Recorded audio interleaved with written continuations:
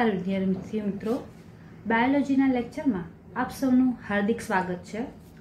આજે આપણે 12 સાયન્સ જીવ વિજ્ઞાનમાં ચેપ્ટર નંબર 1 સજીવોમાં પ્રજનન રિપ્રોડક્શન ઇન ઓર્ગેનિઝમ વિશે ચર્ચા કરવાના છે। આ આપણા ફર્સ્ટ યુનિટનું ફર્સ્ટ ચેપ્ટર છે અને આ ફર્સ્ટ ચેપ્ટર જે છે રિપ્રોડક્શન યુનિટમાંથી સજીવોમાં પ્રજનન રિપ્રોડક્શન ઇન ઓર્ગેનિઝમ છે। આ ચેપ્ટરમાં આપણે સજીવો કઈ રીતે પ્રજનન કરે છે, કેટલા પ્રકારે કરે છે, શા માટે કરે છે અને કેટલા તબક્કામાં કરે છે, આ બધા જ વિષયો વિશે આપણે ચર્ચા કરીશું। બધા સજીવો એ ચોક્કસ સમય માટે જીવે છે, એટલે કે દરેક સજીવ જે નિર્માણ પામે છે એનું મૃત્યુ પણ નિશ્ચિત જ હોય છે। એટલે કે સજીવ જન્મ લે અને ત્યાંથી લઈને મૃત્યુ પામે એ વચ્ચેનો જે સમયગાળો જે છે જેને આપણે સજીવોનું આયુષ્ય કહી શકાય, જીવનકાળ કહી શકાય અથવા તો જીવન અવધિ કહી શકાય। તો આપણી ફર્સ્ટ ડેફિનેશન જે છે જીવનકાળ એટલે કે લાઈફ સ્પાન। દરેક સજીવના જન્મથી લઈને નૈસર્ગિક મૃત્યુ સુધીના સમયને જીવનકાળ, જીવન અવધિ કે આયુષ્ય કહેવામાં આવે। એટલે કે વિદ્યાર્થી મિત્રો, લાઈફ સ્પાનને આપણે કઈ રીતે વર્ણવી શકીએ? તો કોઈક સજીવ જન્મ પામે છે, નિર્માણ પામે છે, ત્યાંથી લઈને એના કુદરતી નૈસર્ગિક મૃત્યુ સુધી એની વચ્ચેનો જે સમયગાળો જે છે જેને આપણે લાઈફ સ્પાન તરીકે ઓળખી શકીએ। આ લાઈફ સ્પાન જે છે, સમયગાળો જે છે એ બધા સજીવોમાં એક સરખો હોતો નથી। એટલે કે આ જે સજીવો જે છે એનું આયુષ્ય જે છે એ એક સરખું હોતું નથી। બધા સજીવોનું આયુષ્ય એક જ સરખો સમયગાળો એવું આપણે કહી શકાય નહીં, કારણ કે દરેક સજીવોમાં દરેકનો લાઈફ સ્પાન કેવો હોય છે, અલગ અલગ હોય છે। દાખલા તરીકે એવું પણ બની શકે કે મોટા કદના સજીવો, નાના કદના સજીવો અને આ લાઈફ સ્પાન જે છે, આ લાઈફ સ્પાનને કદ સાથે, આકાર સાથે કોઈ પણ જાતના સંબંધ ધરાવતો હોતો નથી। કેટલાક સજીવો એવા પણ હોય કે જે બહુ લાંબા સમય સુધી, વર્ષોના વર્ષ સુધી પોતાનું આયુષ્ય ધરાવતા હોય, જ્યારે કેટલાક સજીવો એવા હોય છે કે તેનો જીવનકાળ ટૂંકો હોય છે। એટલે કે કલાકો સુધીનો, દિવસો સુધીનો, અઠવાડિયા સુધીનો અથવા તો મહિના સુધીનો। એટલે કે દરેક સજીવનો અવધિકાળ જે છે એ અલગ અલગ હોય છે। અને આપણે આગળ વાત કરી તેમ કે દરેક સજીવનો અવધિકાળ જે છે એના કદ કે એના આકાર સંબંધિત હોતું નથી। એટલે મિત્રો, મોટા કદના પ્રાણીઓ જે છે, સજીવો જે છે એ વધુ જીવે કે ઓછું જીવે, જ્યારે નાના કદના સજીવો જે છે એ વધુ જીવે કે ઓછું જીવે એ એના કદ આધારિત હોતું નથી। એટલે કે લાઈફ સ્પાનને કદ સાથે કોઈ પણ જાતનો સંબંધ ધરાવતા હોતો નથી। એટલે એનું કદ કેટલું છે અને એના પરથી કદ વધારે તો એ વધારે જીવશે, તો એ વસ્તુ કદ સાથે સંબંધિત નથી। આપણી ટેક્સ્ટ બુકમાં કેટલાક સજીવોના અંદાજિત જીવનકાળ આપેલા છે, લાઈફ સ્પાન આપેલા છે। ચલો આપણે એ લાઈફ સ્પાન વિશે ચર્ચા કરીએ। પ્રથમ હાથી। હાથીનો લાઈફ સ્પાન 60 થી 75 વર્ષનું છે। ત્યારબાદ ગુલાબ। ગુલાબના છોડનો લાઈફ સ્પાન જે છે એ 10 વર્ષનો છે। કૂતરો પોતાનું લાઈફ સ્પાન 25 વર્ષનું આયુષ્ય ધરાવે છે। પતંગિયાનો લાઈફ સ્પાન 1 થી 2 અઠવાડિયા સુધીનો છે। કાગડો 15 વર્ષ જેટલું આયુષ્ય ધરાવે છે। કેળનો છોડ જે છે એ 25 વર્ષનું લાઈફ સ્પાન ધરાવે છે। ગાય 25 વર્ષ, પોપટ 140 વર્ષ, મગર 60 વર્ષ, ઘોડો 60 થી 65 વર્ષ, ફળમાંથી એ 2 વીક્સ 2 અઠવાડિયા સુધીનો ધરાવે છે। ડાંગરનો છોડ 4 મહિના 4 મંથ સુધીનો ધરાવે છે। કાચબો 100 થી 150 વર્ષનું આયુષ્ય ધરાવે છે। વડનું વૃક્ષ 200 થી 300 વર્ષ અને આંબો, કેરીનું વૃક્ષ જે છે એ 100 થી 200 વર્ષ સુધીનો લાઈફ સ્પાન ધરાવે છે। વિદ્યાર્થી મિત્રો, અહીં એક વાત સ્પષ્ટ કરી લઈએ। આપણે આગળ ચર્ચા કરી કે કદ આધારિત નથી, કદ સાથે કોઈ સંબંધ ધરાવતું નથી। અહીં કાગડો અને પોપટ, કાગડાનો લાઈફ સ્પાન 15 વર્ષ છે અને પોપટનો લાઈફ સ્પાન 140 વર્ષ છે અને બંનેના કદમાં ઘણી સિમિલારિટી છે. એટલે કે કાગડો અને પોપટ જે છે લગભગ બંનેનું કદ કેવું છે, સમાન જેવું જ હોય છે. છતાંય એમનો લાઈફ સ્પાન જે છે એ ઘણું અંતર ધરાવે છે. કાગડાનું આયુષ્ય 15 વર્ષનું અને પોપટ જે છે એ 140 વર્ષ, જે એના કરતા ઘણું વધારે જીવનકાળ ધરાવે છે. એવી જ રીતે બીજું એક એક્ઝામ્પલ લઈ લઈએ મિત્રો, વડનું વૃક્ષ અને આંબો. વડનું વૃક્ષ અને આંબાના કદમાં એટલો બધો ફેરફાર રહેલો હોતો નથી. છતાંય આ વડનું વૃક્ષ જે છે એ 200 થી 300 વર્ષ જેટલું આયુષ્ય ધરાવે છે, જ્યારે આંબો કેરીનું વૃક્ષ જે છે એ 100 થી લઈને 200 વર્ષ સુધીનું આયુષ્ય ધરાવે છે. આપણે વડના વૃક્ષ વિશે 11મા ધોરણમાં ચર્ચા કરી ગયા છે. કલકત્તા નેશનલ બોટાનિકલ ગાર્ડનમાં બોધિગયા નામનો વડ જે છે એનું આયુષ્ય જે છે મિત્રો એ 700 વર્ષ સુધીનું મનાય છે. એટલે આ ડેટા ઉપરથી આપણને એટલું તારણ મળે છે કે દરેક સજીવ જે છે એનો જીવન અવધિકાળ, લાઈફ સ્પાન જે છે એ અલગ અલગ હોય છે અને આ જીવનકાળ જે છે એ એના કદ સાથે સંબંધિત હોતું નથી.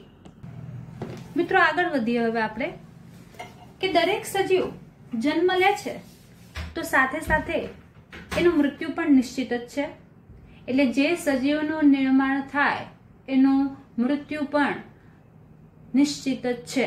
જે સજીવ નિર્માણ પામે એ નાશ પણ પામે છે. પરંતુ એવું કહેવાય છે કે એક કોષી સજીવો સિવાય કોઈ પણ સજીવ અમર નથી. એટલે કે એક કોષી સજીવો જે છે એનો નાશ શક્ય નથી. શા માટે નાશ શક્ય નથી? એટલે એક કોષી સજીવો ક્યારે પણ નાશ પામતા નથી. એનું કારણ છે, કારણ કે એક કોષી સજીવો જે છે એ અલિંગી પ્રજનનની પ્રક્રિયા કરે છે. આ અલિંગી પ્રજનનની પ્રક્રિયાના કારણે એક કોષી સજીવો જે છે એનો નાશ થઈ શકતો હોતો નથી. એક કોષી સજીવો જે છે સરળ પ્રકારના હોય છે. આ સરળ પ્રકારના સજીવો જે છે એ 1 માંથી 2, 2 માંથી 4, 4 માંથી 8 આમ સતત કોષોનું સર્જન કર્યા કરતા હોય છે. આથી આવા સજીવો જે છે એક કોષી સજીવો જે છે જે ક્યારેય નાશ પામતા હોતા નથી. દાખલા તરીકે અમીબા, પેરામિશિયમ, યુગ્લિના, વર્ટિસેલા ઘણા બધા એક કોષી સજીવોના ઉદાહરણ છે. આ એક કોષી સજીવો જે છે એ ક્યારેય નાશ પામતા નથી, કારણ કે એ અલિંગી પ્રજનનની પ્રક્રિયા ધરાવે છે. એટલે કે અલિંગી પ્રજનનની પ્રક્રિયા સિવાય જે પ્રાણીઓ લિંગી પ્રજનન ધરાવે છે તો આવા લિંગી પ્રજનન ધરાવતા પ્રાણીઓ જે છે એનો નાશ થઈ શકે, એનું મૃત્યુ નિશ્ચિત છે. હવે આપણે એના કારણ તરફ જઈએ અલિંગી પ્રજનનના. તો એક કોષી સજીવ જે છે તેમાં કોષ કેન્દ્ર, કોષ રસ પટલ વગેરે નાશ પામતા નથી. આગળ કીધું તેમ કે એક પછી એક માંથી 2, 2 માંથી 4, 4 માંથી 8 સતત કોષો, કોષ કેન્દ્ર અને કોષ રસ પટલનું સર્જન થયા કરે અને એમાંથી નવી સંતતિનું નિર્માણ થયા કરે.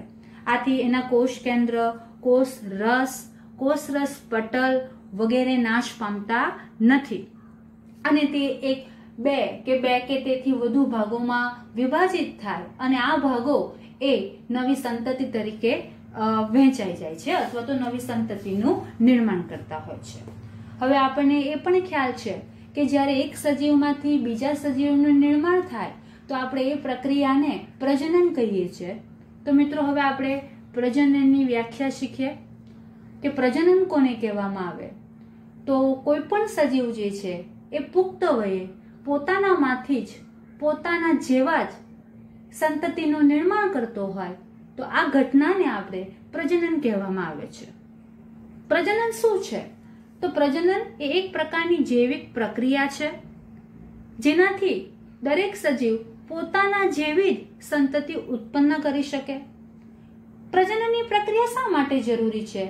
તો જીવ સાતત્ય જાળવવા માટે, પોતાનો વંશજ આગળ વધારવા માટે અને સતત આનુવંશિકતાનો વધારો કરવા માટે. તો તો દરેક સજીવ પુખ્ત વયે પોતાનામાંથી પોતાના જેવા જ સજીવનું નિર્માણ કરે તો આ ઘટનાને આપણે પ્રજનન કહીએ છીએ. આ પ્રજનનની પ્રક્રિયા જે છે જેમાં નવી સંતતિનું નિર્માણ થાય, આ નવી સંતતિ વૃદ્ધિ કરે, વિકાસ કરશે, પરિપક્વ બનશે અને પરિપક્વ બન્યા બાદ પોતાનામાંથી નવી સંતતિનું નિર્માણ કરશે. આ નવી થયેલી સંતતિઓ જે છે એ ફરી પાછી વૃદ્ધિ કરશે, વિકાસ કરશે અને એમાંથી પરિપક્વ અવસ્થાએ નવી સંતતિનું નિર્માણ કરશે. આમ સતત નવી સંતતિનું નિર્માણ અને મૃત્યુ વચ્ચેનું ચક્ર જે છે એ ચાલ્યા કરે છે. આમ કહી શકાય કે દરેક સજીવ જે છે એ પેઢી દર પેઢી જીવ સાતત્ય જાળવવા માટે પ્રજનનની પ્રક્રિયા દ્વારા સમર્થ બને છે. સજીવો પ્રજનન કઈ રીતે કરે તે માટે તેમાં કેટલાક પરિબળો જવાબદાર છે. એટલે પ્રજનન કરવા માટે પણ કેટલાક કારકો છે, કેટલાક પરિબળો જે છે અને એ પરિબળોમાં નિવાસસ્થાન એટલે સજીવો કઈ જગ્યાએ વસવાટ કરે છે, આંતરિક દેહધર્મ વિદ્યા, તેના શરીરની અંદર ચાલતી પ્રક્રિયાઓ અને અન્ય બીજા સામાજિક પરિબળો છે. એ સિવાય ઘણા બધા વસવાટ, રહેઠાણ, એની રચના, કઈ રીતનું કાર્ય કરે છે, ઋતુકીય પરિબળો જે છે, પર્યાવરણમાં થતા ચોક્કસ પ્રકારના ફેરફારો જે છે, એવા ઘણા બધા સામૂહિક પરિબળો જે છે એ પ્રજનનની પ્રક્રિયા પર અસર કરતા હોય છે. તો મિત્રો, સજીવોના પ્રજનનની પ્રક્રિયા પર અસર કરતા પરિબળો નિવાસસ્થાન, આંતરિક દેહધર્મ વિદ્યા અને અન્ય બીજા સામૂહિક પરિબળો. હવે આપણે જોઈએ પ્રજનનના પ્રકારો. પ્રજનનની પ્રક્રિયા આપણે જોઈ ગયા, વ્યાખ્યા દ્વારા આપણે એની સમજૂતી કેળવી છે. હવે આપણે પ્રજનનના પ્રકારો વિશે જોઈએ. સામાન્ય રીતે પ્રજનન બે પ્રકારે થાય છે. પ્રથમ અલિંગી પ્રજનન, બીજો પ્રકાર લિંગી પ્રજનન. અલિંગી પ્રજનન એટલે શું? એ સેક્સ્યુઅલ રિપ્રોડક્શન. અલિંગી પ્રજનનની વ્યાખ્યા પહેલા આપણે આગળ કીધું કે એક કોષી સજીવો એટલે સરળ પ્રકારના સજીવો. તો મોટે ભાગે બધા સરળ પ્રકારના સજીવો, એક કોષી સજીવો જે છે એમાં આ અલિંગી પ્રજનનની પ્રક્રિયા જોવા મળે છે. તો પહેલા અલિંગી પ્રજનન એટલે શું એ આપણે જોઈએ. એક જ પિતૃઓમાંથી જન્યુઓના નિર્માણ કે નિર્માણ થયા વગર સંતતિનું સર્જન થાય. એટલે અલિંગી પ્રજનનની ઘટનામાં ફક્ત એક જ પિતૃ જવાબદાર હોય છે. આ એક જ પિતૃઓમાંથી ક્યાં તો જન્યુઓનું નિર્માણ થાય અથવા તો પિતૃઓમાંથી જન્યુઓનું નિર્માણ ન થાય છતાં પણ નવી સંતતિનું નિર્માણ થાય તો આપણે એ ઘટનાને અલિંગી પ્રજનન કહેવામાં આવે છે. આપણે આગળ જોયા કે અલિંગી પ્રજનનની ઘટનામાં 1 માંથી 2, 2 માંથી 4, 4 માંથી 8 આમ સતત નવા સંતતિનું સર્જન થયા કરે, નવા કોષોનું સર્જન થયા કરે. આથી અલિંગી પ્રજનન એક જ પિતૃઓ દ્વારા થતી હોવાથી પ્રક્રિયાથી આ અલિંગી પ્રજનનમાં ફક્ત અને ફક્ત સમવિભાજન જોવા મળે છે. ધોરણ 11માં આપણે ચેપ્ટર નંબર 8માં આ કોષ વિભાજન વિશે ચર્ચા કરી ગયા છે કે કોષ બે પ્રકારે વિભાજન કરે છે. પહેલું સમવિભાજન, બીજું અર્ધીકરણ અથવા તો અર્ધ વિભાજનની પ્રક્રિયા. તો અલિંગી પ્રજનનની પ્રક્રિયામાં પિતૃઓ હંમેશા સમવિભાજનની જ પ્રક્રિયા કરે છે. અને આ કોષ વિભાજન એ બે પ્રકારે થાય એની આપણે ઘણી ચર્ચા કરી ગયા છે, આપણે એના વિશે શીખી ગયા છે. પ્રથમ થતું વિભાજન એ કોષ કેન્દ્રનું અને ત્યારબાદ થતું વિભાજન કોષ રસનું. એટલે પ્રથમ કોષ કેન્દ્રનું વિભાજન થાય, ત્યારબાદ કોષ રસનું વિભાજન થાય અને એકમાંથી બે કોષોનું નિર્માણ થાય. તો અલિંગી પ્રજનન ફક્ત એક જ પિતૃઓના જન્યુઓના નિર્માણ અથવા તો જન્યુઓના નિર્માણ વગર થાય. આ પ્રક્રિયામાં ફક્ત અને ફક્ત સમવિભાજન જ થાય. જ્યારે લિંગી પ્રજનન સેક્સ્યુઅલ રિપ્રોડક્શનમાં બે પિતૃઓ એટલે કે અલિંગી પ્રજનનમાં એક જ પિતૃઓ ભાગ લે, જ્યારે લિંગી પ્રજનનમાં 2 પિતૃઓ ભાગ લે છે. અને આ 2 પિતૃઓ પરસ્પર વિરુદ્ધ જાતિ, એટલે કે એક નર તો બીજો માદા. નર નરજન્યુ ઉત્પન્ન કરે, માદા માદાજન્યુનું નિર્માણ કરે. આ નર અને માદાજન્યુઓના જોડાણ થકી એમાંથી જે નવી સંતતિનું નિર્માણ થાય તો આપણે એને બોલીએ છીએ લિંગી પ્રજનન. અને આ લિંગી પ્રજનનમાં હંમેશા અર્ધીકરણની પ્રક્રિયા જ થાય, કારણ કે આપણે 11માં ઓલરેડી આના વિશે શીખી ગયા છે કે જન્યુ કોષોમાં હંમેશા અર્ધીકરણની પ્રક્રિયા જ જોવા મળે. તો અહીં અલિંગી પ્રજનન અને લિંગી પ્રજનનને તફાવત સ્વરૂપે આપણે જોઈ લઈએ.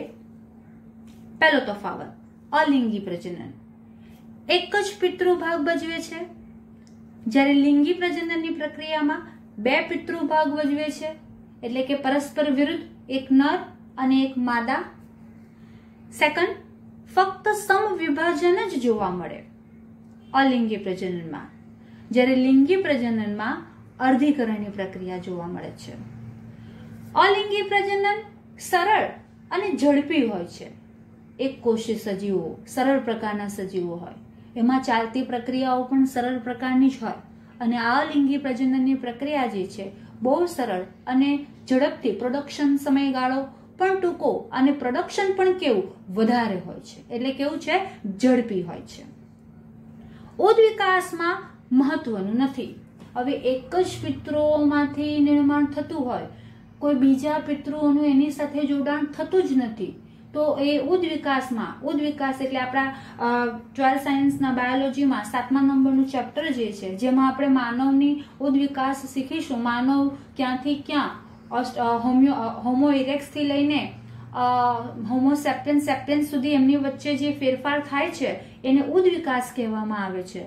તો જ્યારે કોઈ પણ જાતિમાં ફેરફાર થઈને એમાંથી નવી સંતતિનું નિર્માણ થાય, કોઈ નવી જ જાતિનો ઉદ્ભવ થાય તો આપણે એને ઉદ્વિકાસ કહીએ છીએ.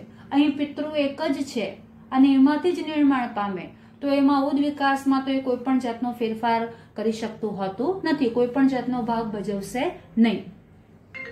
જ્યારે લિંગી પ્રજનનની પ્રક્રિયા જે છે, આ લિંગી પ્રજનનની પ્રક્રિયા એ ઉદ્વિકાસ માટે મહત્વનું છે. એટલે કે લિંગી પ્રજનનની પ્રક્રિયાઓમાં ઉદ્વિકાસની પ્રક્રિયા જે છે એ ભાગ ભજવતું હશે, કારણ કે આમાં 2 પ્રકારના પિતૃઓનું જોડાણ થાય છે, એક નર અને એક માદા. આ બંને પ્રકારના પિતૃઓના જોડાણ થકી જ નવી સંતતિનું નિર્માણ થાય, તો સ્વાભાવિક રીતે, જનીનિક રીતે આમાં ભિન્નતા જોવા મળશે. આથી ઉદ્વિકાસની દ્રષ્ટિએ જોવા જઈએ આપણે, જ્યારે કોઈ જાતિઓમાં ફેરફાર જે છે એ કોના કારણે સર્જાય છે? લિંગી પ્રજનનના કારણે. તો મિત્રો અહીં આપણે અલિંગી પ્રજનન અને લિંગી પ્રજનનના તફાવત જોયા, અલિંગી પ્રજનન અને લિંગી પ્રજનનની વ્યાખ્યા જોઈ. ફરી એકવાર કહું છું કે પ્રજનન 2 પ્રકાર થાય છે, અલિંગી પ્રજનન, લિંગી પ્રજનન. અલિંગી પ્રજનન એક જ પિતૃઓમાંથી જન્યુઓના નિર્માણ કે નિર્માણ થયા વગર થાય તો આપણે એને અલિંગી પ્રજનન કહીએ, જ્યારે લિંગી પ્રજનનમાં 2 જન્યુઓ એટલે કે 2 પિતૃઓ તે પણ જુદા જુદા, નર અને માદા, આ બંને જન્યુઓ નિર્માણમાં ભાગ લેતા હોય તો આપણે એને લિંગી પ્રજનન કહીએ છીએ. આગળ અલિંગી પ્રજનનમાં ફક્ત અને ફક્ત સમવિભાજન જ થાય, જ્યારે લિંગી પ્રજનન જે છે એમાં અર્ધીકરણની પ્રક્રિયા થાય છે, કારણ કે મિત્રો જન્યુઓમાં હંમેશા અર્ધીકરણ જ જોવા મળે છે. તફાવત સ્વરૂપે જો જોઈ લઈએ તો અલિંગી પ્રજનન અને લિંગી પ્રજનન, અલિંગીમાં 1 પિતૃભાગ ભજવે, લિંગી પ્રજનનમાં 2 પિતૃ ભજવશે. અલિંગી પ્રજનન ફક્ત સમવિભાજન, લિંગી પ્રજનન અર્ધીકરણ. અલિંગી પ્રજનનની પ્રક્રિયા સરળ છે અને ઝડપથી થતી પ્રક્રિયા છે, જ્યારે લિંગી પ્રજનન જે છે એ જટિલ અને ધીમી પ્રક્રિયા છે. અલિંગી પ્રજનનની પ્રક્રિયામાં ઉદ્વિકાસ મહત્વનું, એટલે કે ઉદ્વિકાસમાં મહત્વનો ભાગ ભજવતું હોતું નથી, જ્યારે લિંગી પ્રજનનની પ્રક્રિયા જે છે એમાં ઉદ્વિકાસની પ્રક્રિયા ભાગ ભજવે.